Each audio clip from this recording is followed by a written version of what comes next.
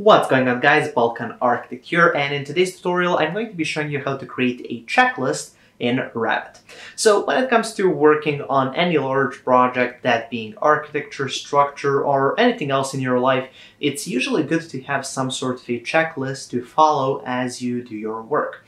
Now, this is especially good when it comes to architecture and when it comes to revisions, working and collaborating on large projects. It's always nice to have some sort of a checklist just to see, have you fixed all of the things that needed to be fixed, and so on. So in today's tutorial, I'm going to be showing you how to add notes to your project. So if you're either working by yourself and just wanted to note all of the issues that you have to fix, maybe after a consultation with your client or with your professor if you're at school.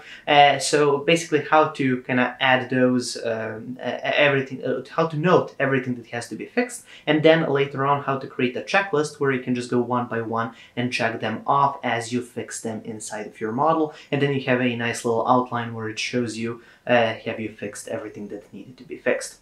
So that's what I'm going to be showing you in today's tutorial. Now, if you want to learn more about this, this is part of the whole schedule in Revit tutorial or course that they have on my website. It's available in the description. So the first link in the description takes you to my website.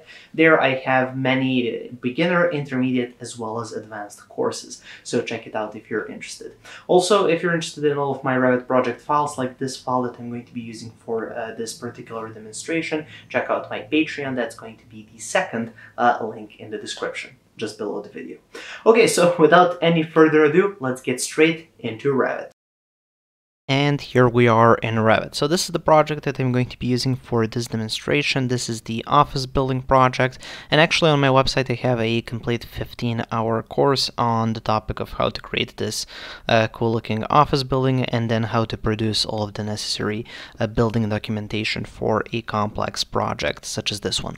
So anyways, for this project, let's just navigate here to the floor plan, and then we're going to be leaving some notes here in the floor plan, maybe some issues that have to be fixed, and then what we're going to be doing after that is creating a basically a little checklist which is going to help us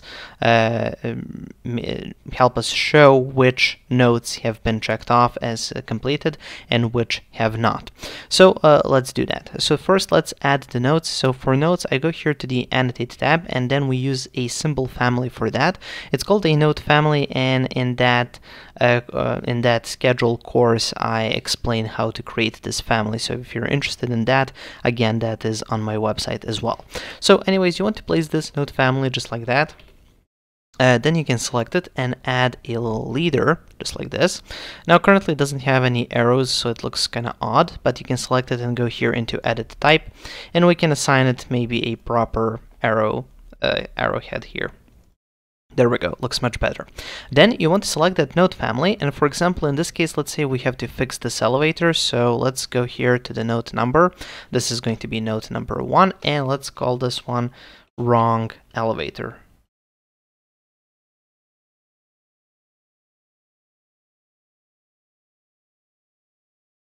There we go.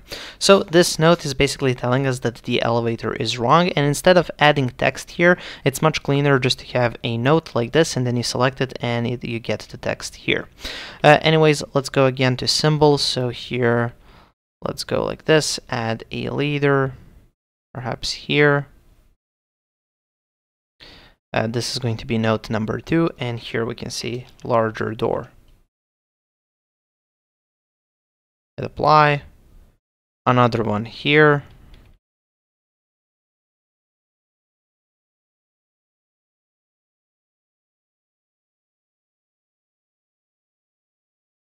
And here we can see this is note number 3. We need a bigger kitchen.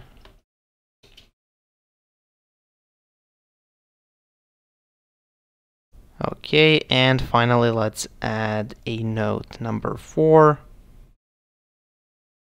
Select that, go to add that leader, and then this can go up to the column, for example. I don't know, maybe like that. And this can be note number 4, and for this one we can say revisit column dimensions.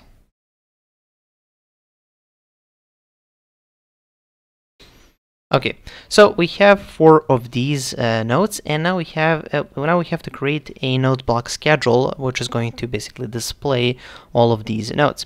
So for that, what you want to do is go here to the View tab, and then go to Schedules, open up the drop menu, and here we have the node block schedule. So when you open that up, it looks like this. You want to select the symbol family, which is the node block, and here we can call it the node block checklist.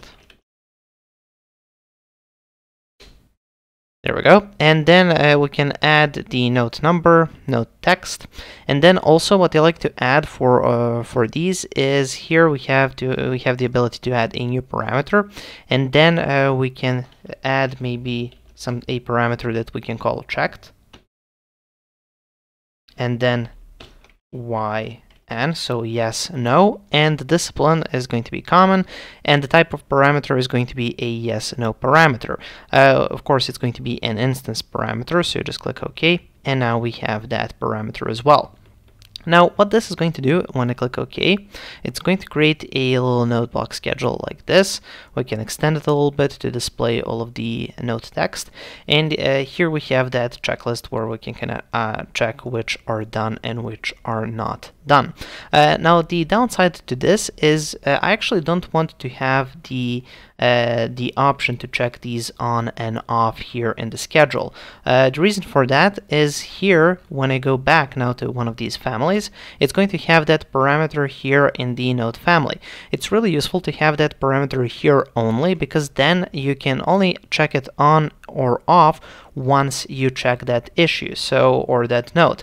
So you're not going to have the ability to go here to the node block checklist and just check them off without just looking at the floor plan and making sure that the problem is actually fixed. So because of that, I like to retain that kind of additional reliability, where I just want to make sure that I cannot check it here. I actually have to go back here and just make sure to see if everything looks okay. But then also I also like to have the ability to see which are checked on and off. So what we want to create is an option where we can display which of these are checked on or off, or checked as finished or unchecked, but we don't want to have the ability to change it ourselves in the node block checklist.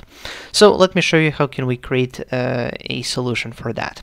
So I'm just going to go here to the properties panel for this schedule, and then open up the fields, and then I'm going to add a formula or a calculated parameter. So here we can go to a formula, and this is just going to be called checked. Okay, the type is going to be a text parameter, and the formula is going to basically go like this. If, and then open parentheses, then you want to have these larger open parentheses, and then we have to add that parameter, which is checked yes, no.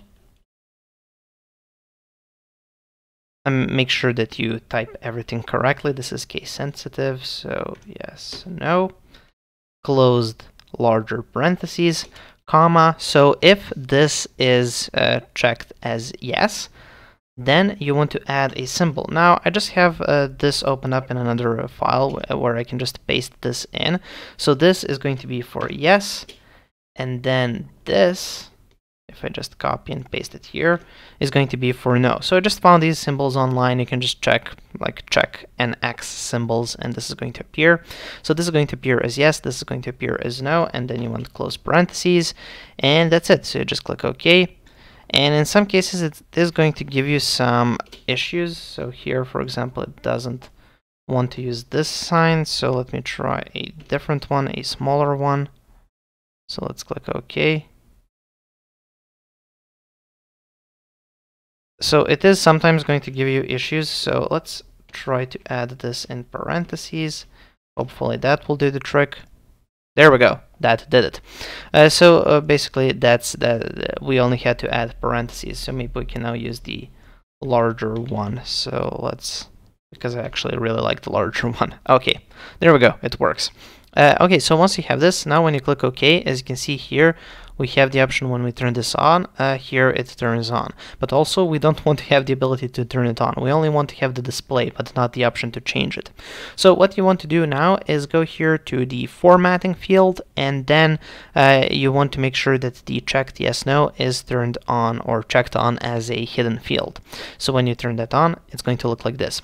So basically now our checklist looks like this, exactly how I want it. So we have the note number, we have the note text, and then we can see if it's checked on or off, but we cannot change it here. So the only way to change it is to go back here, just make sure that, okay, this is the wrong door. Let's make it a different door. Oops, this doesn't work. So anyways, you make it a different door, and then you can select this and just check it. Same thing goes here. If we change something with the elevator, we can just go here, check that.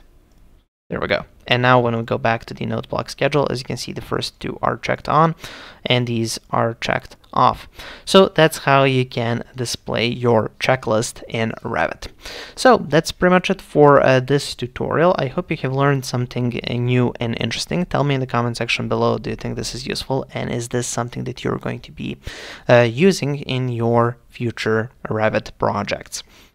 Okay, so that's pretty much it. If you're interested in those courses, check out the first link in the description. It takes you to my website. And also, if you want the project files like this huge office building, check out my Patreon. That's going to be the second link in the description. Also, if you want a complete Revit template for architecture, check out the third link in the description. It takes you to my website. There you can get that as well. Okay, so that's pretty much it for this tutorial. Thank you for watching, and have a nice day.